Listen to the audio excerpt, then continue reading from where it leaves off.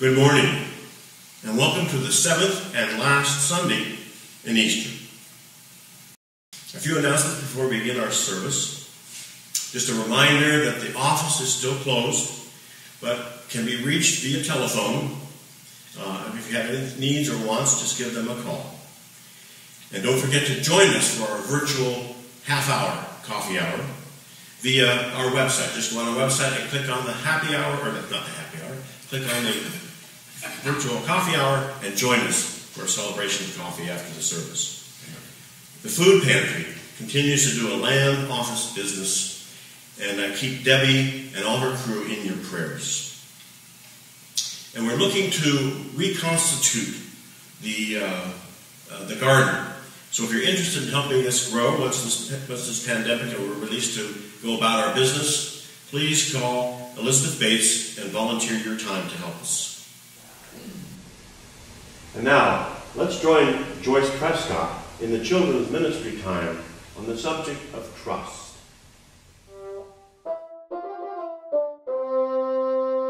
Good morning, boys and girls. I'm so happy to be back with you again today.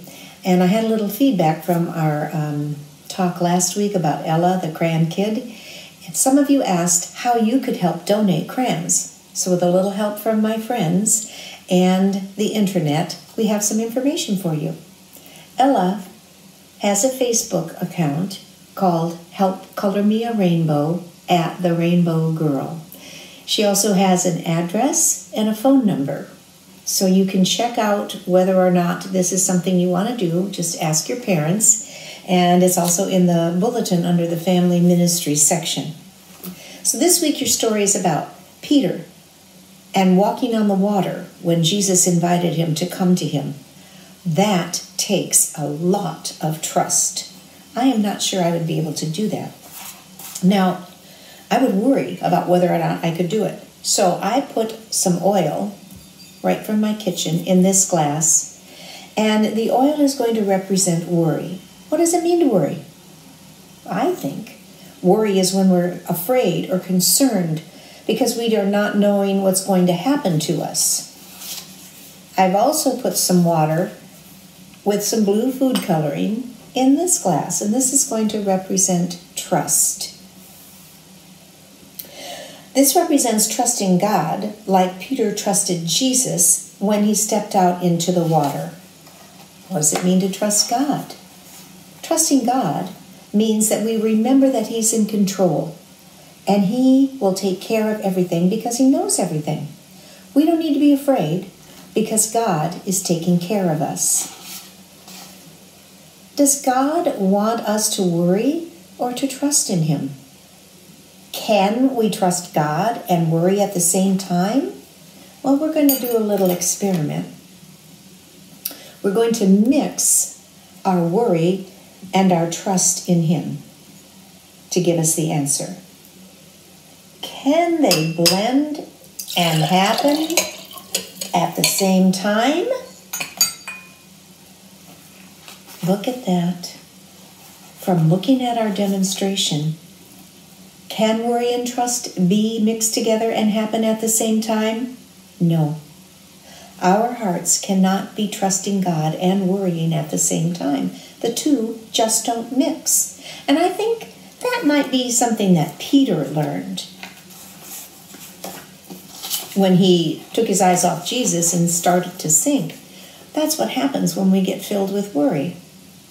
Now, God wants us to trust in him whenever we're tempted to worry, because he cares for us.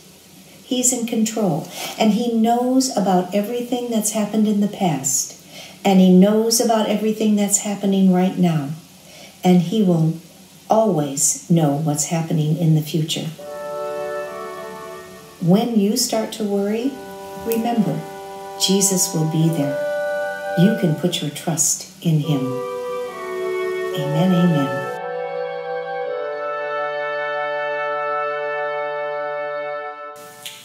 Our opening hymn this morning, All Hail the Power of Jesus' Name, hymn number 450, verses 1, 5, and 6.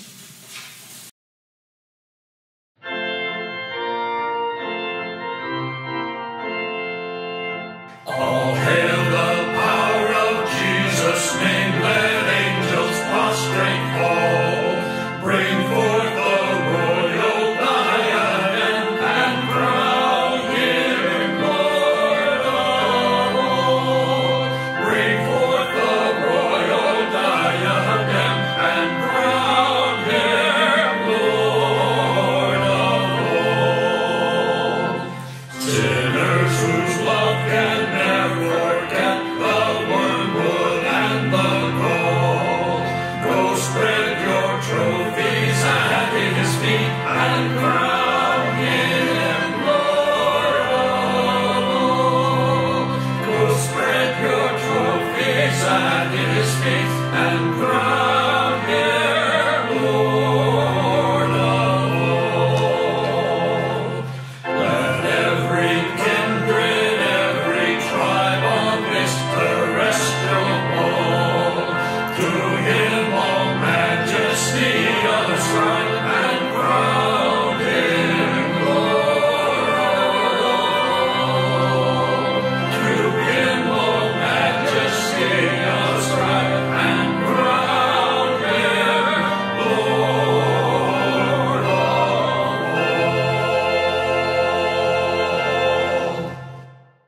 all. Hallelujah. Risen Lord, come be with us and teach our hearts to live in you. Hallelujah. The angel said to the women at the tomb, I know that you are looking for Jesus, who was crucified.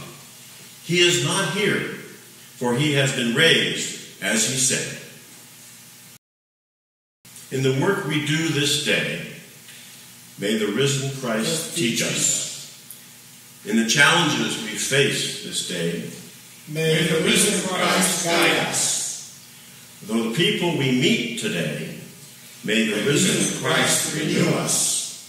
As we respond to various forms of hunger and hurts, may the Spirit of the risen Christ strengthen us. Let us confess our sins against God and our neighbor.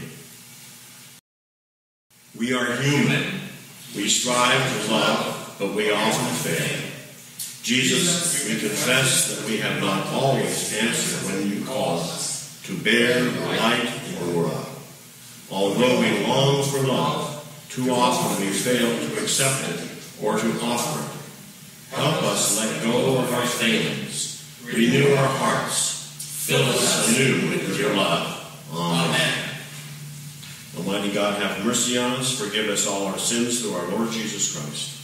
Strengthen us in all goodness, and by the power of the Holy Spirit, keep us in eternal life. Amen.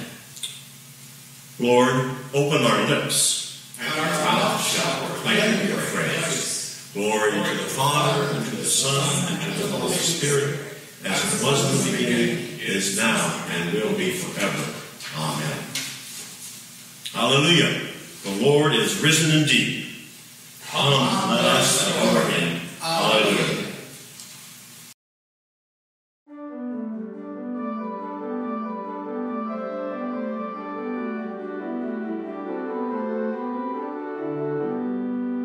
God's Paschal Lamb, the Christ our risen King, is sacrificed for us that praises bring.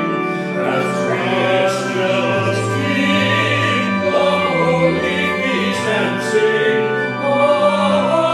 Hallelujah, Hallelujah. Like sinners harvest when our hope revive, for as in Adam's all with death must die, also in Christ shall be made alive. Hallelujah, Hallelujah. Let every knee bow down with one accord. Let every tongue confess with one accord. Proclaim aloud that Jesus Christ is Lord. Hallelujah, Hallelujah.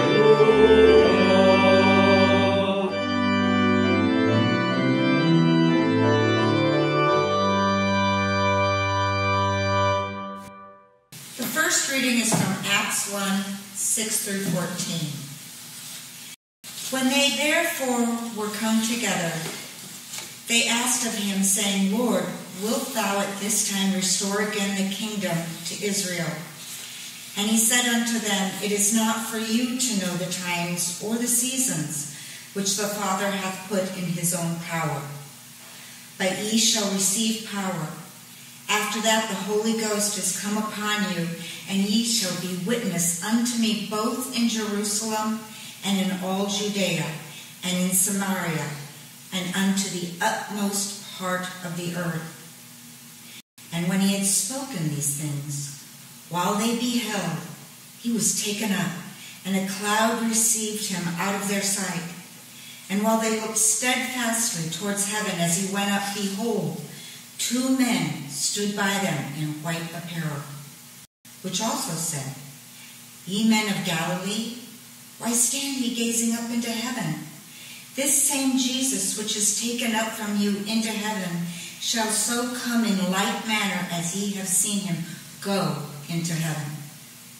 Then returned they unto Jerusalem from the mount called Olivet, which is from Jerusalem a Sabbath's day journey. And when they were come in, they went up into an upper room, where abode both Peter and James and John and Andrew, Philip and Thomas, Bartholomew and Matthew, James the son of Alphaeus, and Simon, Zelotes, and Judas the brother of James. These all continued with one accord in prayer and supplication with the women, and Mary, the mother of Jesus, and with their brethren. This is the word of the Lord. Thanks be to God. Our gospel hymn, number 603, When Christ Was Lifted, verses 1, 2, and 4.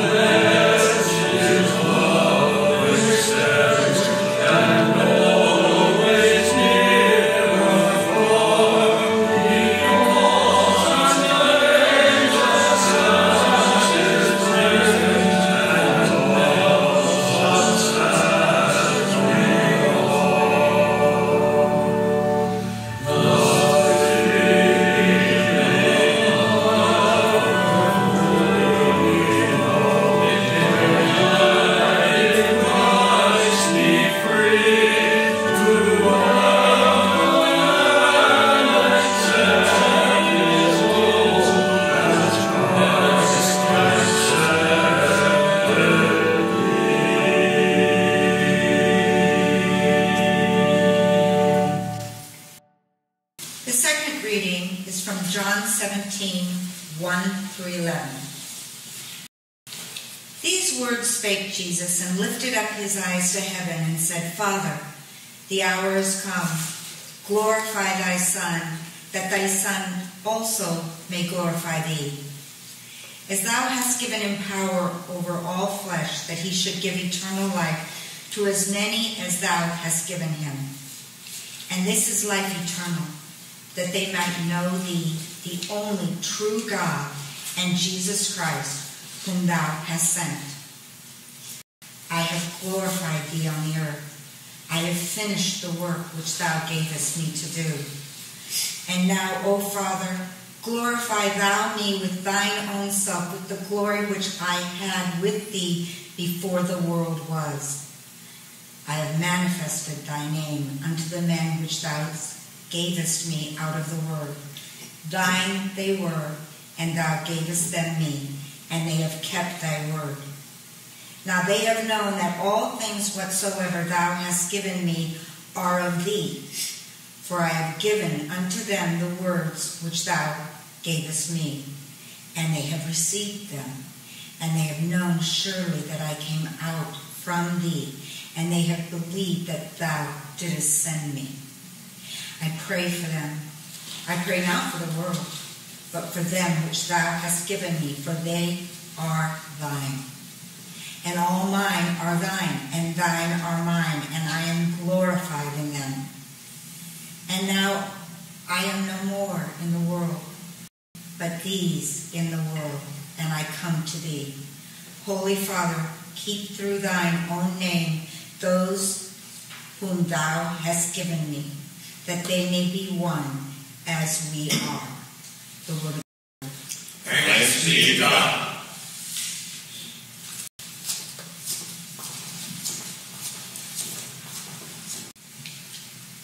May the words from my mouth and the meditations of our hearts be always acceptable in your sight, O Lord, our strength and our Redeemer.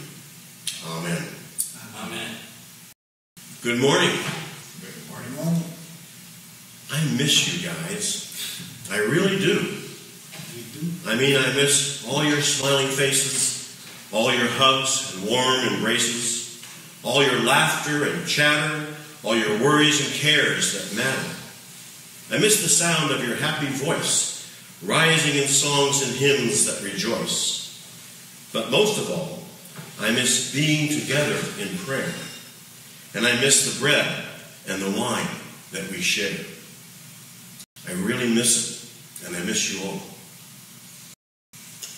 So, is this it? Is this the end of the world as we know it? I mean, where do we go from here? Was the prophet Isaiah right when he said, "For I am about to create new heavens and a new earth. The former things shall not be remembered or come to mind"? Or what about John when he wrote Revelation and said, as the one who is seated on the throne said, "See, I am making everything new"? Now, is silver lining searching wrong during such a horrific time as this pandemic? I don't think so.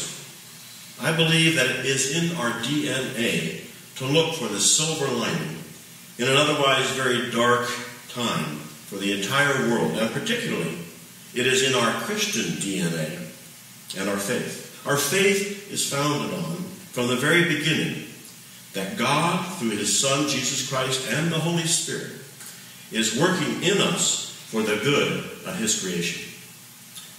I think we can all agree, with the majority of the world's population sheltering in place over the past 3 months, the earth has become a much healthier place for all of God's creatures to live and move and have their being. Any number of people have expressed to me that stay safe, stay home has more or less forced them to reevaluate how they purposely use their newfound Sabbath time. A time for prayer, a time for reflection and meditation, a time for reading.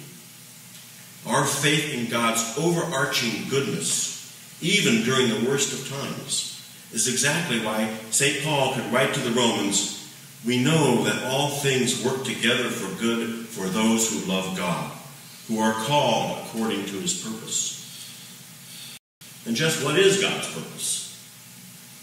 Well, in our gospel lesson this morning, we heard about half of John chapter 17, the final chapter that comes at the conclusion of the first 3 chapters, the so-called final discourse of Jesus that he had with his disciples on the night of his arrest. The entirety of chapter 17 is Jesus' prayer to his heavenly Father, and has come to be known as the priestly prayer. And I invite you to read the entire chapter as you shelter in place this afternoon. Now, while it may strike you as a petitionary prayer, Jesus asking to be glorified by the Father and asking for the protection of his disciples after he returns to the Father, but I think of it as more a prayer of a testament to his faith, to his belief that he completed the work he was sent to do. "I glorified you on earth by finishing the work you gave me to do. So now, Father, glorify me in your presence with the glory that I had in your presence before the world existed." You know, in Greek, which is, of course, the language of John's Gospel, there is only one word for both faith and belief. The word is pistis. And our friend and theologian Robert Kaiser tells us in his book, John the Maverick Gospel, he says, the author of the Gospel never uses the noun faith or belief, but always and only the verb to believe. Belief is always an active matter. Faith is not an inner disposition. Faith is not something one has. Faith is something one does or has done for you. Faith is not a state of being, but a dynamic becoming. Faith as a verb means that believing is a decision made once, only to have it made over and over again. Faith is that personal relationship. In Jesus, in his priestly prayer to the Father, or as our theologian Raymond Brown calls it, a prayer of union and communion of the Father and the Son. Jesus says that his disciples know everything that has been given to them from Jesus, that has come from the Father. They received it because they know he comes from the Father. And they believe that the Father sent him. Their belief will manifest itself in their actions in the unbelieving world. And Jesus is asking for their protection on their behalf. Not on behalf of the world, but on behalf of the disciples that the Father gave him. You see, Jesus is not only praying for the disciples that are there with him, but for all future disciples that are to come. And he's asking the Father to make the disciples then and now, to make them one, just as he and the Father are one. He is praying for oneness with his little motley crew of disciples and oneness in his disciples, the church, in the future. So how is our faith, our belief, manifesting itself in oneness of our actions during this pandemic? How is faith a verb, not a noun? How can we demonstrate our oneness with each other and on this very unusual time, a very different time, when we often feel rudderless and without direction, alone and abandoned, with all our moorings and anchors drifting away? Well, I think we need to take some of our everyday practices and turn them into a kind of sacramental ritual that celebrates our oneness with each other and our oneness with our Heavenly Father.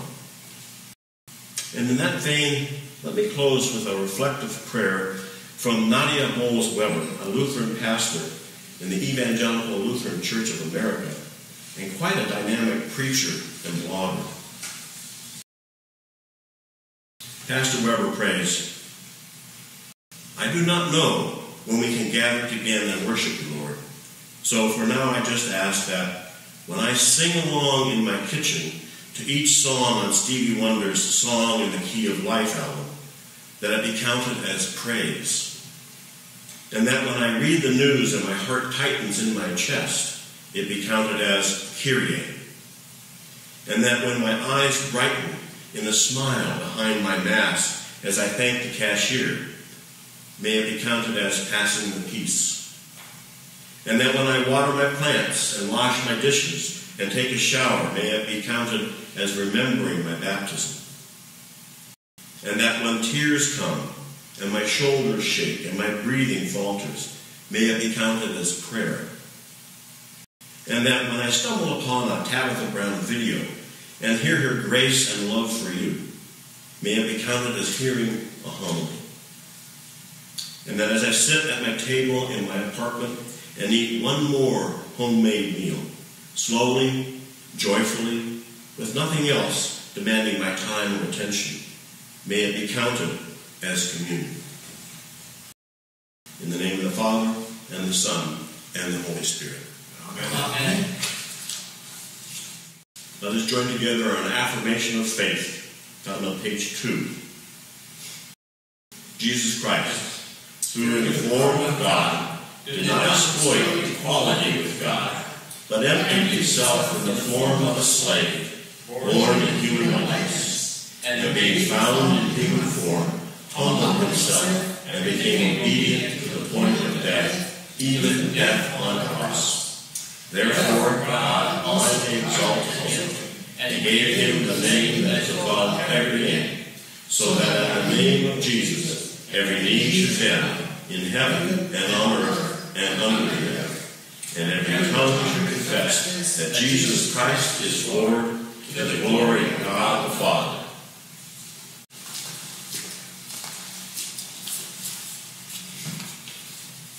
Let us pray to God, Lord of the church and of the world. We pray for the people of your church, those you have called to hear and believe your word. Draw them together in unity, inspired by the mutual love of the Father and the Son, to be as one in faith and hope and love. Lord, hear our prayer. For all the people of the world that Christ came to save, those who acknowledge his power and those who do not know him, we ask that his glory may shine upon them and then his own. As he has authority over all, may those who exercise power learn the way of his justice and his mercy. Lord, hear our prayer. Protect those whom you have given us in love to be our families and friends. Guide them with the grace promised to all who are your own, and help us to spread by word and example the knowledge of your glory. Lord, hear our prayer. Come tenderly to those who have heard and sought to follow, have fallen away, and lost the vision they knew. Bring them back in the way that leads to eternal life. Have mercy on the sick, grant them healing and renewal of life. Lord, hear our prayer. We remember those who in this world began their eternal life through faith and have entered into fullness. As they are now in your presence, so may we grow in grace towards that vision of glory. Lord, hear our prayer. We pray in the name of Christ, glorified before all. The Lord be with you. And also with you. Let us pray. Our Father, who art in heaven, hallowed be thy name. Thy kingdom come, thy will be done, on earth as it is in heaven. Give us this day our daily bread, and forgive us our trespasses, as we forgive those who trespass against us. And lead us not into temptation, but deliver us from evil. For thine is the kingdom, and the power, and the glory, forever and ever. Amen. Our collect of the day, let's pray. O God, the King of glory, you have exalted your only Son, Jesus Christ, with great triumph to your kingdom in heaven. Do not leave us comfortless, but send us your Holy Spirit to strengthen us and exalt us to that place where our Savior Christ has gone before, who lives and reigns with you and the Holy Spirit, one God, in glory everlasting. Amen. Amen. A collect for COVID-19. God of all creation, whose people prepared a tabernacle for you and carried it with them through the wilderness, so they would never be alone. If we must venture into a landscape transformed by crisis, may we be living vessels of your mercy, grace, and love. Remind us to carry our treasure gingerly, with a respectful 4 cubits between ourselves and all the other tabernacles. Make of us beacons of friendliness, patience, and forgiveness in parking lots and the marketplace. May we be balm for the sick, isolated, and overlooked, and a bitter pill for those in power who do not promote what is best for all your people. In Christ's name we pray. Amen. Jesus, our friend and our Redeemer, On the first Easter day, you stood among your disciples as the conqueror of sin and death, and spoke to them of your peace. Come to us in your risen power, and make us glad with your presence. And so breathe your Holy Spirit into our hearts, that we may be strong to serve you for the glory of your great name. Amen. Almighty God, give us courage to hope and risk disappointment. Teach us to pray expectantly, and when our prayers seem to fail, bring us to pray again and again for you, our God, who acts and will act again. Amen. Grant us, Lord, not to be anxious about earthly things, but to love things heavenly, and even now, while we are placed among things that are passing away, to hold fast to those that shall endure, through Jesus Christ our Lord, who lives and reigns with you and the Holy Spirit, one God, forever and ever. Amen. Loving God, you have ordered this wondrous world, and you know all things in earth and heaven. So fill our hearts with hope in your promises, that by day and by night, at all times and in all seasons, may without fear commit those who are dear to us to your never-failing love, for this life and the life to come, through Jesus Christ our Lord. Amen. Amen. As we offer prayers of thanksgiving, petitions, or intercession, may be shared at this time.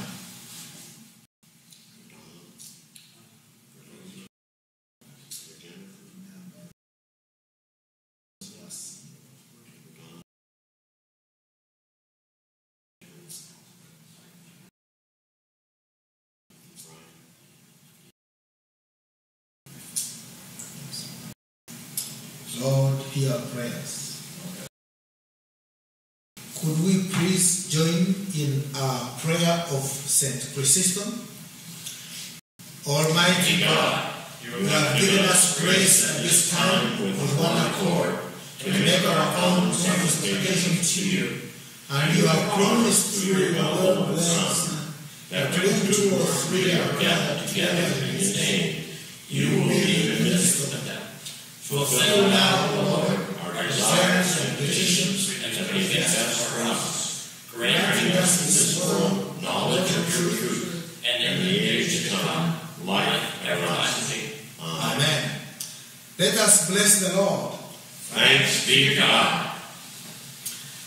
The God of peace, who brought again from the dead our Lord Jesus Christ, the great shepherd of the sheep, through the blood of the everlasting covenant, make you perfect in every good work to do his will, working in you that is which well pleasing in his sight, and the blessing of God Almighty, the Father, and the Son, and the Holy Spirit, be with you this day and remain with you always.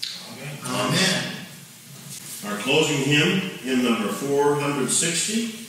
Hallelujah, sing to Jesus, verses 1 and 7.